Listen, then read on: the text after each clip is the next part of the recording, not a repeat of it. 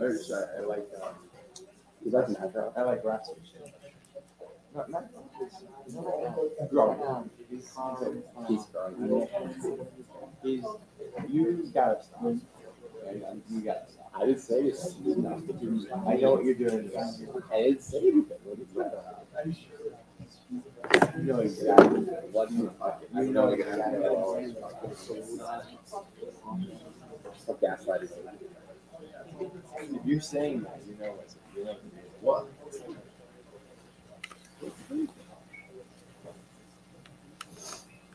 All right.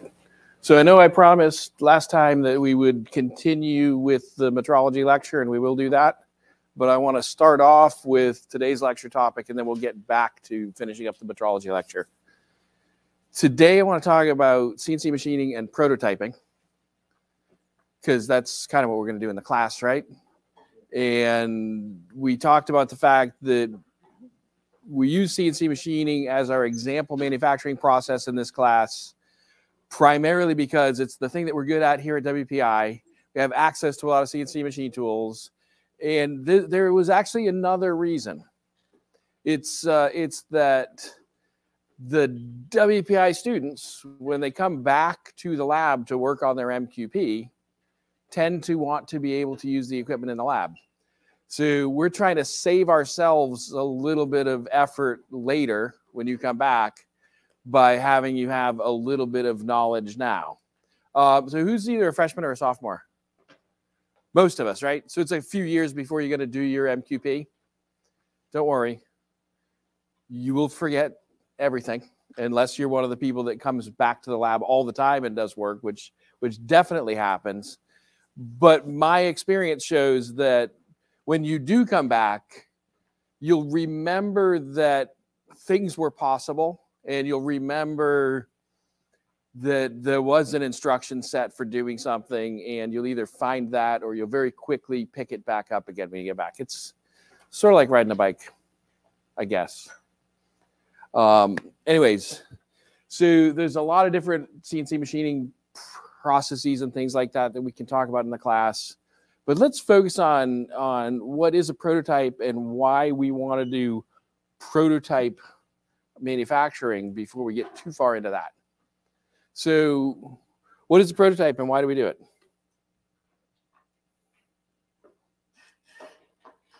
Yep. I think a prototype is, for lack of a better term, a test of the product. A test of the product. I actually like that. It could be any number of things that we're testing, but it's sort of a first attempt. Does anybody have anything they want to add to what is a prototype? Yeah. Kind of like a rough draft of the thing that you want to make. So, and it's this rough draft because we want to test things about it. Sometimes you want to test, is this the shape that would be pleasing to the customer? I worked for a company that they made CPAP devices. It was like a CPAP. It was different, slightly like that. But these are so people that snore really loud and a lot. It's because their breathing passages close when they fall asleep. And so if this happens, you actually stop getting oxygen to the brain. And then your brain freaks out and you wake up and you go, and then you breathe again for a little while. And then it happens again. So it's really bad medical condition. It makes it so people actually don't sleep at night, even though they're sleeping. The way they diagnose it, actually, it's kind of cool. They ask you, do you often fall asleep while driving? That's one of the questions. There's other more sophisticated things, but they don't run the other tests unless you say you often fall asleep while driving. There's a few other questions. I suppose you could say no to that one and still get to have the test. Anyways, so we built a machine, and what they did is you put a little mask over your mouth and nose, and it provides a positive pressure. It forces the airways open, and it keeps you breathing all night long. So you don't have these episodes where you wake up in the middle of the night. Our device was actually special because it only applied the positive pressure when you were inhaling. So it like let you exhale, not against the pressure. That was the thing about our device that was cool. but people had to buy these, right? It could literally extend your life. Not sleeping well will cause you to die younger. So it can literally extend your life, but you still got to convince people to buy them. And so we did some prototyping of the shape of the box that it was going to sit in. And we went to a company that did rapid prototyping. Who's heard the term rapid prototyping before? Right? And so this was back in the 1990s.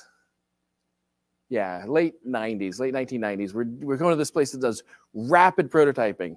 And so they made us like a shoebox out of this really like delicate, brittle plastic. And I mean, you had to like don't sneeze too close to it because you might break it. But it had all the cool shape and everything that we were going to, eventually the case was going to be injection molded. But you don't pay for the molds for the injection molding before you know that's the shape you want. So we had two questions. Was it cool looking enough that people would buy it? And could we fit all the stuff that had to make the device work inside the box? Right? So we spent, I think each iteration was $30,000. It's in that range. Maybe the total of 3 iterations. Maybe it was only 10,000 each. It was, since the place was sort of on the way home for me, it was my job to stop and pick them up on my way home or on my way to work and then bring them back to the office. That was also probably my job because I was the youngest engineer that worked at the facility. It was one of the first jobs I had out of college. So, but if I wanted to 3D print a box today, would it cost $30,000? Not unless I was printing it out of unobtainium, right? Right. So it really does depend on the material. But the point was the state-of-the-art material back in the late 90s was this I forget which it was. It was like SLA. But anyway, that was the state-of-the-art. Only a few places in the world did it. Not just like a few places in Massachusetts or New Hampshire did it. A few places in the world did it. But it was a process that we'd been using since the 1980s. So it's not like it wasn't a well-known process.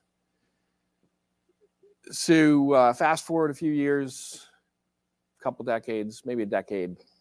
I was in the WPI manufacturing labs. We loved it when tour groups came in. When who did a, none of you probably did a tour that went through the manufacturing labs when you were applying, 1 or 2.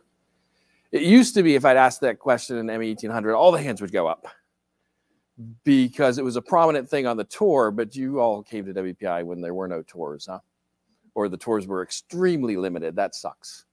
Anyways, talking to a kid's parent, because it's always the parents have the most questions on these tours. And he says, do you guys do rapid prototyping at WPI?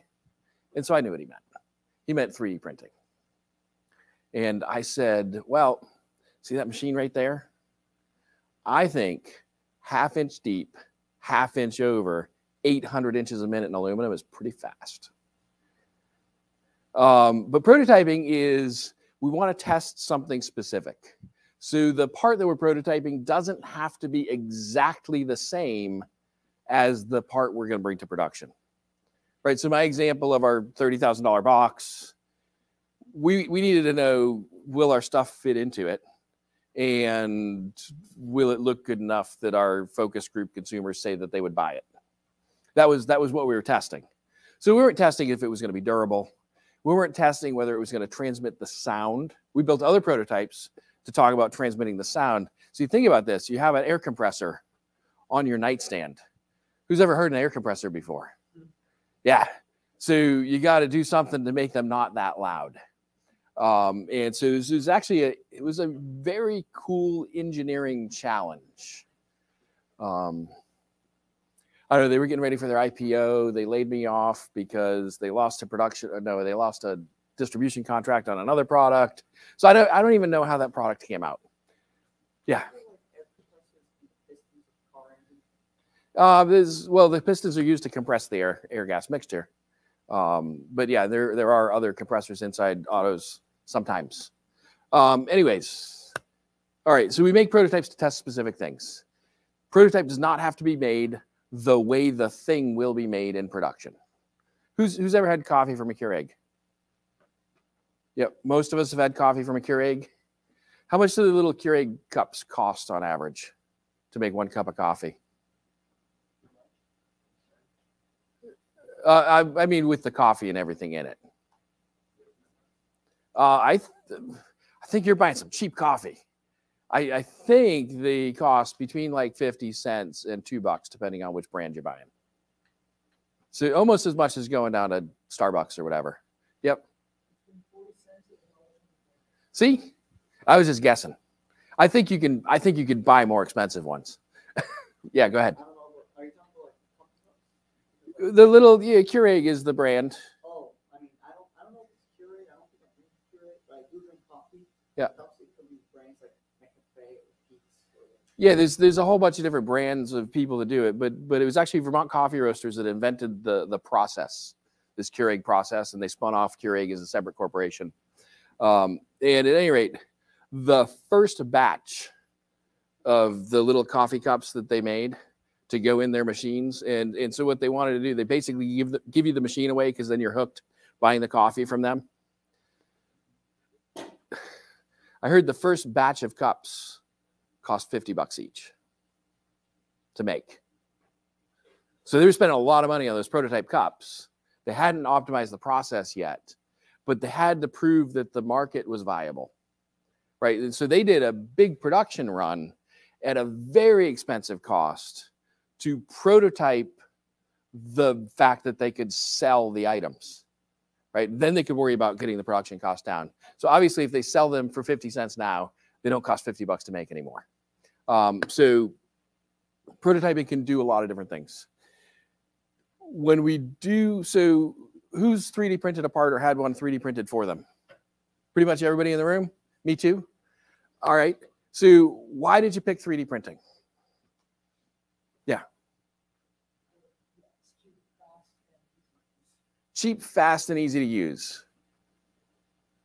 Anybody else pick 3D printing for a different reason? So there are some shapes that you can make with 3D printing that are virtually impossible to make with traditional machining processes, or impossible. Go ahead. The coolness factor, yeah. So I actually have this cool 3D printed beverage uncloser, beverage uncloser, right? Bottle opener. And we actually have a lab exercise that we use sometimes in the lab where we make these aluminum bottle openers. They're pretty cool, but they're pretty simple. And I traded one of those for this cool titanium 3D printed bottle opener. You can see it's got all these intricate shapes and everything like that. And so I thought this was a good example, and maybe, all right, if you promise not to open any bottles in here, because I think there's a sign that says no food or drink. And if you promise to get it back to me, I'll pass this around. But I took it to be an example of a shape that was really well suited to 3D printing because it was a shape that I couldn't see how to make. And I was really proud of it. I brought it home. I showed my wife. I said, look at this cool 3D printed titanium thing I got. And she looked at it and says, well, how many do you want? What material do you want them out of? She's like, I could cast those all day long. But if you only wanted one, 3D printing was totally the process to make it. Because if you're going to cast it, then you got, well, she was going to investment cast it, which means she's going to make the investment probably by 3D printing, then embed it in some sand or some stuff, and then pour the metal in, take them out. So anyway, we often say that 3D printing is because you can't make that other shape. And that's a good reason to use that 3D printing technology. Who said it was fast? So what's fast about it?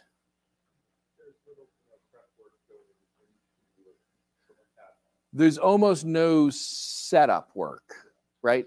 Yeah. You also really don't need to worry about like if you're using a machine, you don't need to check distance to go and like all that kind of stuff. I would argue that with some 3D printers, you do need to check that stuff, but yeah. It's one piece. It's what about So it's one piece? You could sometimes it might be faster Oh, okay. So something that if you were going to use traditional machining processes, it would have to be an assembly of parts.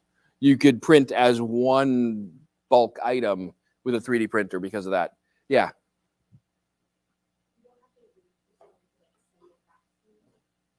Oh, because you can make it in your dorm room or your apartment or wherever you happen to have that 3D printer.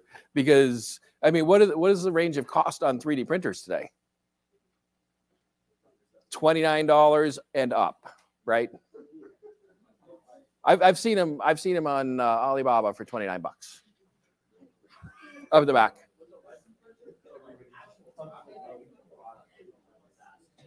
Yeah, with certain types of printers, the time to actually make the product is fast. Yep. They're not dangerous if they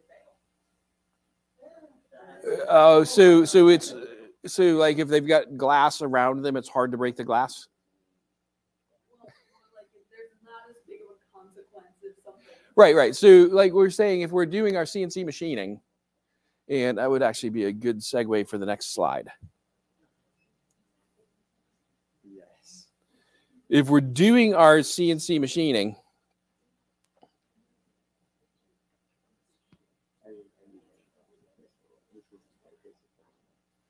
when we're doing this, so this is actually a model that we're going to get to know very well next week. But when we look at this, if you see the green part is the cutting tool, red part is the chip, the blue part there is the workpiece.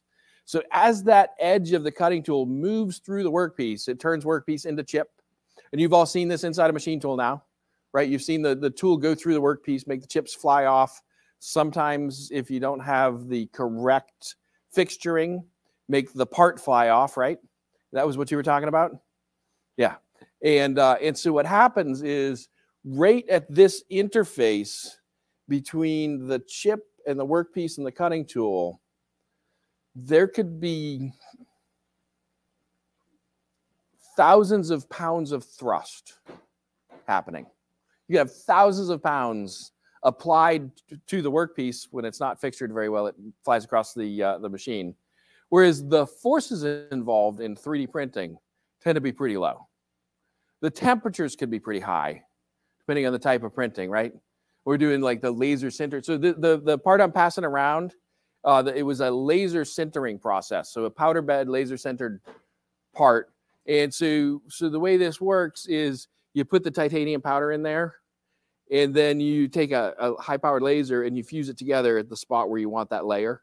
So we've all seen the traditional plastic FTM printers where they raster around like this and they build up layers of stuff. So this laser sintering works the same way, except they're building up layers of powder and sintering it, put some more powder, sinter it, put some more powder, sinter it. Same idea, same sort of the way a resin printer works, where you've got the resin there, and the way that it cures is by a certain wavelength of light hitting it typically. And so you focus that light in different places and the part just grows in the resin. So there tends to be low forces in the 3D printing. And there tends to be, there tend to be high forces in the CNC machining. And the reason for those, and the reason I say tends to be is we like to make the parts as fast as we can. In order to go faster, we have to put more force on the part. We could go slower, reduce the cutting force, and have it be less likely to throw the part across the machine. Yeah. So you were in the class where that happened? Were you the one running the machine? Yeah. Describe to the class what happened in case everybody else didn't hear it. Here, I'll give you the microphone. Okay, so for the people that weren't there. I wasn't quite strong enough to make the part tight enough to device it to the machine. So this was the Y block on the second operation. And so it's the first part has already been cut. You flip the part over and you put it in the fixture, and then you clamp it in the vise again. Go ahead. So the second that the tool touched the part, it shot back towards me and hit the door. Do you know how fast the spindle was spinning? I don't. 8,300 RPM. Holy monster! Yeah, but the spindle was spinning at 8,300 RPM. And do you know how fast it was feeding sideways? I'm going to guess it was 90 inches a minute. But that's the typical speed we use for that tool in aluminum. So I haven't looked at the program. It could have been a little bit more. So the problem was not your lack of arm strength. That may have been what somebody told you at the moment. Do you know what the problem was? Turns out, so you were clamping on the part like this, right? But you'd already done the first operation. And the first operation puts a chamfer on the bottom of the part, or on what was the top, which now becomes the bottom. And so what we had here was your part with the chamfer on it that was, I'm exaggerating that chamfer. So you've got this surface area, and it was on the parallel. So the parallel is the thing that gets it so it's not sitting on the bottom of the vise jaws or the bottom of the vise, and that keeps it from, well, it keeps it so that it's level and everything in the machine. So it's sitting on the parallel, and then the top edge of the vise jaw was right here. So you actually were only clamping on that much material, and the parallels you were supposed to use, well, not, I mean, the parallels the person who set the machine up was supposed to use were down here like this, and you would have been clamping on that much material, which seems like it's only, it was actually an 1/8 of an inch difference. Seems like it's not that much, but also we're applying the force 2 inches above this, right? And so not only are we reducing the clamping area, we're applying the force pretty far away. And so there's a big lever arm that really wanted to cantilever that part up out of the fixture. So that was the root cause of your problem. But nobody told me about it until the next day. And I said, when they told me, well, we threw 3 parts yesterday, I said, well, why did we throw the second one?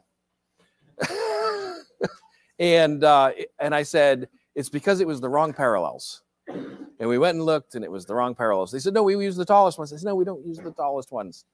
But in my defense, I quickly diagnosed this because it ain't the first time it's happened. So, and usually if I see you in the lab and you're struggling with something and I say, this is what you do to fix it, it's because I've made that mistake before. So, all right. So cutting forces can be big. Our CNC machining, but what's the problem with a lot of 3D printed prototypes?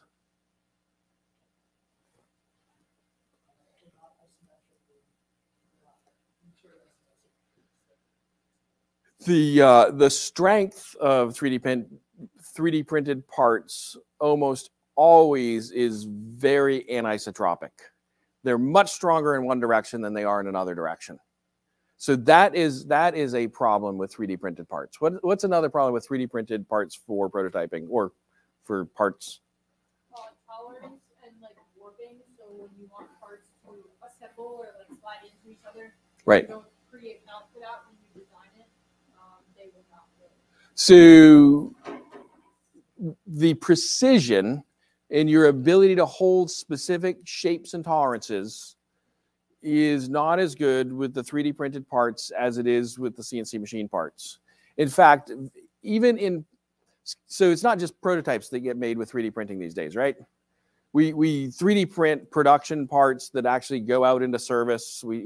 I talk about the Airbus handles and stuff like that, and SpaceX prints parts of their engine assemblies and stuff like this.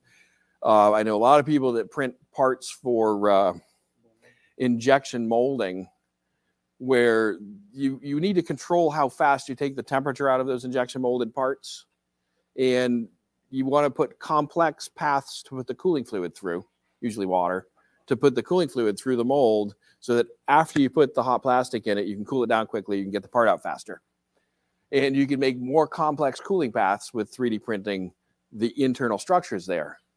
However, the high tolerance bits of all those parts, the things that actually make them function, are almost always finished machined. So these 3D printed finished parts almost always have a finished machining process that happens on them. So that's another good reason to study CNC machining. But they're great at making a near net shape part. And the other thing is we use 3D printing a lot to make the molds for casting. And so for investments for casting, things like that. So it's prototyping. We do prototyping in order to test something. We could be testing all different kinds of things. We could make all different types of prototypes to test different things. What's the cheapest way to prototype something?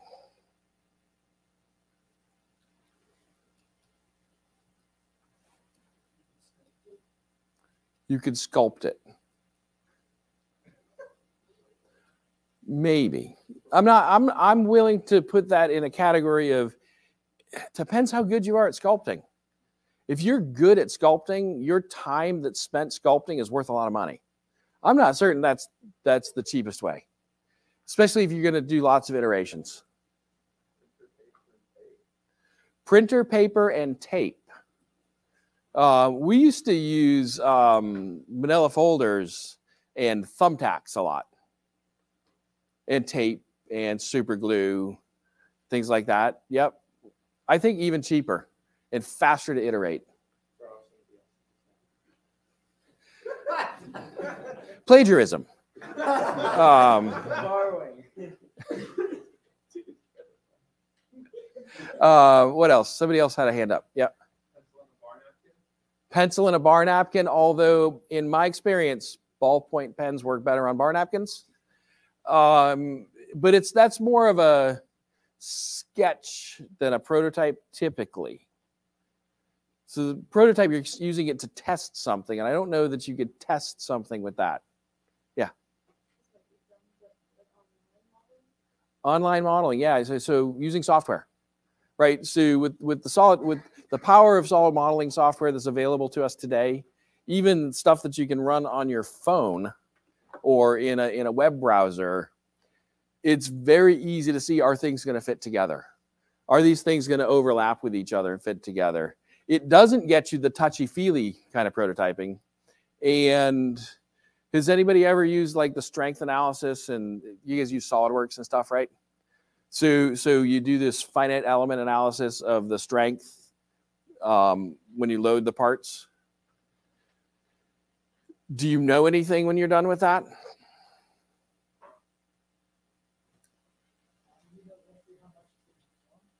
Maybe. So all those models are only as good as the assumptions you made when you put in the forces and stuff like that. You have an idea, but if you actually want to know, so if you have two similar designs and you're looking at where's the stress concentrations between these two similar designs, then you know a lot about that. You can see where the stresses are going to be concentrated, where that's going to happen. Until you actually break the thing and compare the actual results with the simulated results, you can't really calibrate it. So it'll give you some information, but you don't know the answer. I had a great example of that. We were doing a summer camp, and we were bringing in 7th and 8th graders, I think, to do this summer camp. And we're teaching them about technology, and really they're all put on by marketing. So it's really about getting them to apply to come to school here later when they grow up. But we're excited about the fact that we get to hang out with these kids and teach them about technology. And who's ever like made a soda bottle, filled it with water and high pressure air and shot it into the sky? Yeah. So that part of our week was doing that. But what we were doing is we were actually having them machine launchers that they could take home with them so they could continue to terrorize the neighborhoods with their soda bottles. The part of the mechanism was laser cut out of acrylic. The reason it was laser cut out of acrylic is because that's cheap and easy to do here. And I wish I'll see if I can find this video and I'll share it with you online. But there's a great video. Now, I was the camera person, and I was getting a shot of it just about to launch. So here I am with the I was probably using my phone as a camera. I don't know. Here I am. And instead of launching, it exploded all over me and the camera, and it's pretty exciting. And so it was from a fatigue crack. And in the video, I slowed it down, but from a fatigue crack. So the shape, so it's sort of like this. And this laser cut thing, and there's a pivot here. And so this would pivot off the thing that let the soda bottle go. And you can actually watch the crack go across here in my video. Turns out after it happened the first time we did it with slow-mo, because that was fun. But didn't keep our face right next to it when we were doing it with slow-mo. And so somebody redesigned it. And he used the FEM software. So we still needed sort of this shape. We needed sort of a sharp corner here. I don't know if we needed a sharp corner there or not. But they continued to design it, but they beefed it up like this. Made it stronger. See, makes sense, right? Yeah. He ran his finite element analysis in his SolidWorks and says, yep, this one's not going to break. Yep, no, that one broke after 4 launches also. So what needed to happen was have this not be a sharp corner. And you could do that like this. Right, so there's different ways you can do those things. But anyway, so that was a prototype for us when we were getting ready to do this, because we knew we wanted to have these launchers. By the time we were making the ones that the kids were using, they didn't fail on the 4th launch. We also put pressure blow-off valves in the system so that they couldn't pressurize them over 60 psi. But at 120 psi, you could shoot the length of the football field. This is back before the garage was there. It used to be a baseball field. Land halfway through the baseball field. 120 psi. Don't do this at home. So, fatigue, that kind of reminds me of the Southwest Airlines engine explosion. Not that particular one, but it's a thing. All right, so let's talk a little bit more about CNC machining and that process. So material removal process, we call this large chip formation. So you've seen the chips, right? When you first saw one of those chips, you say, oh, that's a big chip. Because we call it large chip formation. But they looked small to you when you first saw them, right? Yeah. So small chips are like the ones you make with sandpaper. So that's material removal with small chip formation. So CNC machining typically does large chip formation, except for when it's CNC grinding or sanding, in which case it's small chip formation. But this is what we're going to look at. And whether it's large chips or small chips, the physical mechanism is the same. It does the same thing. It's just when you're doing like sanding, you've got hundreds or thousands of cutting edges right next to each other. And when you're doing machining, well, like in a turning operation, you've got one cutting edge. And in a milling operation, it's 3 or 4, maybe 5, 6, maybe. It could be more than that as the tool gets bigger. But you have many fewer cutting edges. Here is an example of a turning process. Let's go. All right, so in this process, they're facing off the front of the part.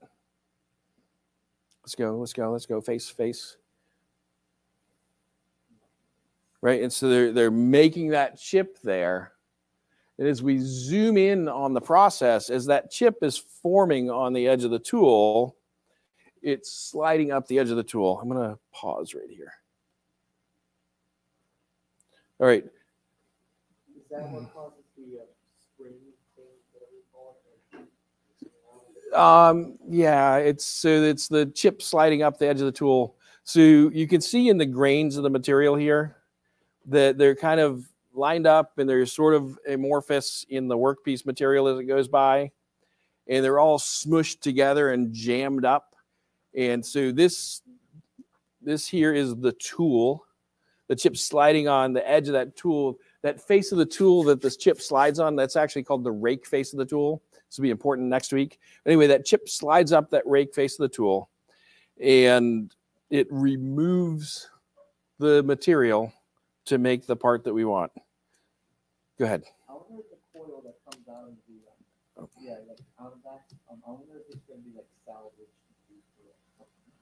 So we recycle them. Typical to recycle them. So it's a little bit before that. All right. Play. Let's go. Oh, a little bit before that.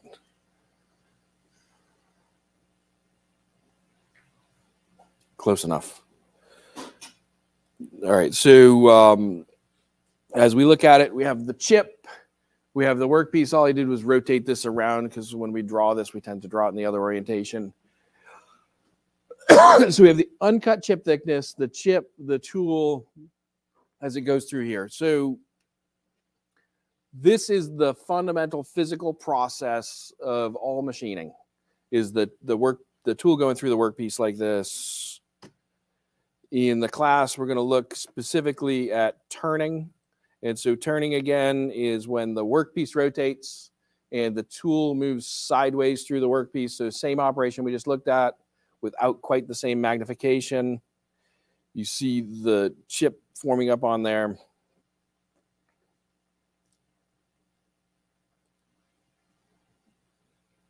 And then with turning, you're going to make shapes that are axisymmetric, right? With turning, you're going to make shapes that are axisymmetric, the things that you can make with the revolve process in your CAD software. And with milling, you're going to make prismatic shapes.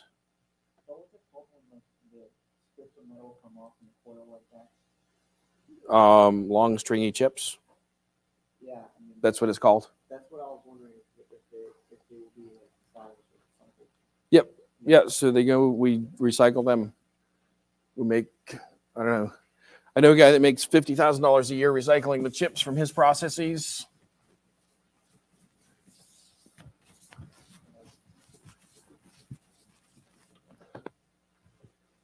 So these are the kind of shapes that you can make with CNC machining. Now, when we're looking at this in prototyping, with the CNC machined part, you can get the same strengths and the same material properties that you're going to have in the production part. With the 3D printed part, especially if you're 3D printing in plastic for something that's going to be a metal part later, you won't get the same material properties. The 3D printed stuff is very anisotropic. Sorry, yeah, very, very directional in its strength. So some examples of machining. So when we're doing our programming for our machining, we do this simulation step, right? You've all had a chance to do that now in lab, right? And so that purpose of the simulation step is to tell us in advance if the machine tool is going to crash. Does that sound fair? Cheaper to crash in software than it is to crash in the machine, especially because you're unlikely to break the monitor when the part flies out of the fixture in software. All right, perfect. I want to jump back. Any questions on prototyping, CNC machining, what it is, why it's important, why CNC machining is different from 3D printing? Go. Yep. Would that just be a prototype and then they can cast for that, or would it be cheaper to produce? So the body of an iPhone is billet machined with a CNC machine. Actually, when the first iPhones were being made, there was a Worcester company that was bidding on the process of die casting the aluminum bodies for the iPhone. And they could not compete on price with Taiwanese company that got the contract to billet machine them. And it's not like they were going to do the die casting in Worcester and obey all our rules. They had a facility in Malaysia they were going to use where they could violate all the environmental rules they wanted. So they were going to do it cheap in Malaysia, It couldn't compete with CNC machining on price.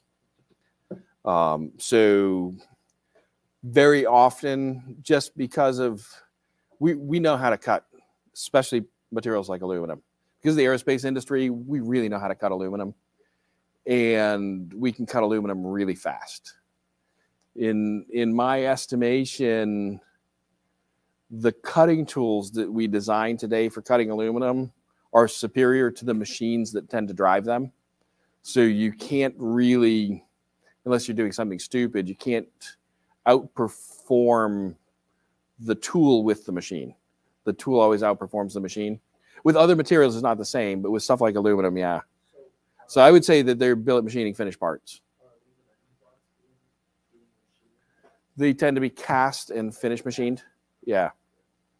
And it just, and a lot of times it's about how much material do you have to remove to make the part. So if it's very often better to do a casting and then finish machine it, or 3D print it and then finish machine it. The other issue with 3D printing finished parts today, if they're in high stress locations, you have to do a lot of materials testing on that particular process before you can certify the part isn't going to fail. We know a lot about how machined parts perform over long periods of time. So I don't think you'll see a lot of 3D printed wing spars but it'll come, it'll happen. It's just about understanding it. I know people are working on 3D printing for propellers for boats, things like that. So it's a thing. And you can, so also, how long do you think it takes to make one of these with 3D printing? Hour or two. Right, hour or two maybe. How long would it take to cast one? A few seconds, minutes. I mean, cooling it, you have to let it cool a little bit. So, but it's in the range of minutes. So if you're going to do volume production of something like this, you want to use a process like casting. Yeah. So this would be an investment casting. And so yes, but they'll either 3D print something like wax and put it in, this would be in sand or something like that. Yep. It's faster because you do a whole bunch at once, whereas one 3D printer only does one at a time. And so the way you get the economies is you do more than one at a time. But yeah, it's and 3D printing is very good at making the investments for things like this too, where you can do so 3D printing metal takes longer than 3D printing wax, for example. All right, so I want to jump back.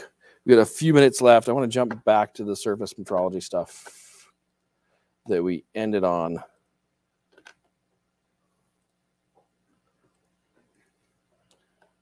Last week. Unfortunately, we won't watch the video again. All right, so we ended on what's a surface. And so surfaces are really important to us for a couple of reasons. One is because they tell us a story about how the part was made. So if you can actually examine a surface and infer things about the way it was produced, even if you weren't there when it was made. We did a study several years ago. We're actually looking at fossilized teeth from our ancestors to try to understand what they were eating, so that we could. I think a lot of the stupid paleo diet stuff came out of this study, actually. But it was trying to understand what were our ancestors or what did ancient animals eat. The way we did it was actually look at like apes and monitor what they were eating. Hypnotize them with a tranquilizer, get a replica of their teeth, and then compare what the ape's teeth looked like with the ancient teeth. And if the scratches and marks looked the same, we inferred that they were eating the same kind of stuff. So you can understand how things were made. I mean, I guess the example everybody knows is from TV police shows, right? When they fire the gun and they take the bullet and then they match it 100% match with the murderer's weapon, right? So this kind of thing happens. And so that firing of the gun, it actually does machining on the shell casing and on the bullet when it happens. And so you can see if those tool marks are the same in both places. So you can use it to understand how things were made. But really, what we want to use it for in manufacturing is to understand how things are going to perform. So almost every manufactured thing that we make involves two surfaces that interact with each other, right? In this case here, we have some geometry, but my surface has to interact with the cap on the bottle to open it up, right? So it's only useful when the surfaces interact. Same thing with your car tires. They're only useful when they're interacting with the asphalt on the road, right? I suppose they also have to interact with the hubs on the car, right? The rims on the car, which have to interact with the hubs. But all manufactured things are about surfaces that interact with each other. And so understanding how they're going to interact is a big thing. And we use it to control manufacturing processes. So the fatigue crack example that I gave earlier. So fatigue loading is a big thing for airplanes. Because if you've ever flown in an airplane and you've looked out the window at the wings, they're doing this, right? They're doing this a lot, and they're vibrating a lot. And it's that kind of motion that causes those fatigue cracks to grow. And so you need to really understand how this material handles fatigue loading to know whether or not cracks are going to initiate and then spread across the thing and the wing falls off. That's bad when the wings fall off. Yep. Yeah, I remember on my last flight, which actually happened like 2016, last flight, I actually saw like during takeoff, the wings were Boeing 747. Oh, they move a lot. I mean, buildings too. Buildings do this in the wind, right? Yeah. So, so understanding that. So in fatigue, little cracks, so little V-shaped indents are bad for fatigue. It's that sharpness of the point. Little V-shaped spikes, not so bad for fatigue. That won't cause a fatigue crack. This will cause a fatigue crack. And so the machining process that they were using tends to leave little bumps.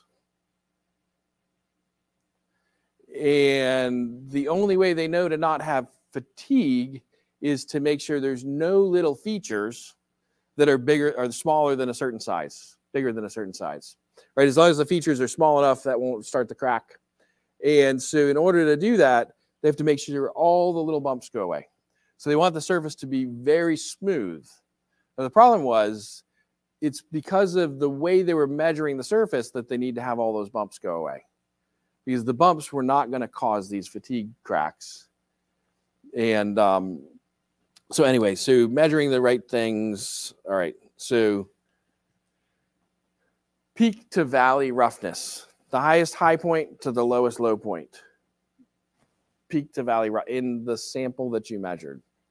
On a turned surface, so a part that we made with a lathe, you can actually calculate what it should be.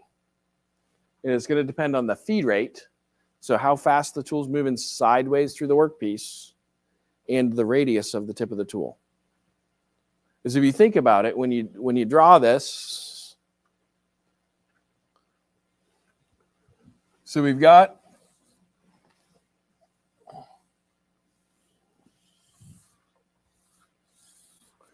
our workpiece. We've got our tool here. This tool's got a little radius down on the tip here, little R. It's feeding in that direction like that. And as it moves over, for every rotation of the workpiece, it leaves a little shape of the tip of the tool, right? So to make those smaller, you could feed slower, and they'd be closer together, so they'd be smaller. Or you could have a bigger radius on your tool, right? So you can calculate certain parameters. And so here's an example of measuring a turned surface. And you'll notice it's not just these little shapes, right? It's got some wave that goes into it, and it's got some finer scale little roughness on it. And so there's really hundreds of different parameters that you can calculate from the measured surface. The ones that people tend to calculate are the average roughness. And so if you take that wavy line that we measured, if you set the mean value equal to 0 and you level it, so if it's going uphill, you just rotate it with math. Set that mean line equal to 0, it's the average distance of all the points from that center line. Or you could do the RMS difference. So RA is the most common surface roughness parameter you'll encounter. When you specify surface roughness on a drawing, you have to specify what parameter you're measuring. But in the US, it's almost always RA. And here's the thing I was getting to about the fatigue. So these three surfaces could have the same RA value, idealized surfaces, right? But they will behave differently in different situations. This one would probably be pretty good for traction, for walking on. This one would probably be pretty good for like oil retention, for in a cylinder wall, like when the cylinder's going past, or when the piston's going past, to hold the oil in. But this one would be pretty bad for fatigue. This one, I don't know. I certainly wouldn't be good for like a seat on a chair or something. It would hurt, right? To sit on the spike. So anyway, so a bunch of different roughness parameters. RA is the most common. And I will leave you with this thought, that you cannot ever actually measure the surface of a part. You can only measure the interaction of your sensor with the part. And so the radius on this stylus that went across this part was 5 micrometers, 5 micrometer radius diamond on the bottom of that stylus.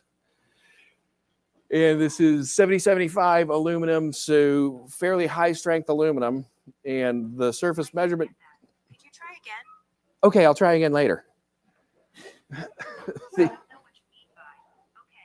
I'll try again later. Hey Siri, go to sleep. I can't sleep, but I enjoy a good bedtime story. Siri, tell us a bedtime story.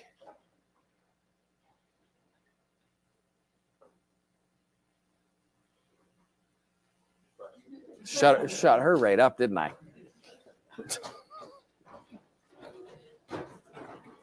I don't know why she does that. Always on the watch, too. But I wasn't talking to her. You said something not remotely close to Hey Siri.